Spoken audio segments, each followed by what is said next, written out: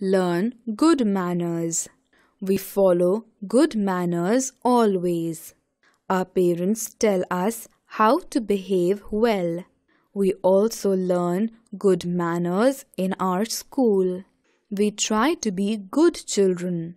Everybody loves good children. Nobody likes the children who have bad manners. When we meet someone in the morning, we say, "Good morning." When we meet someone in the evening, we say, "Good evening." We say good night to our parents before going to bed at night. If we had hurt someone, we say sorry to him or her.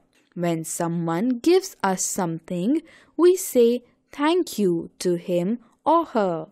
We stand in a queue for the morning assembly. We keep our classroom clean. We behave well in our classroom.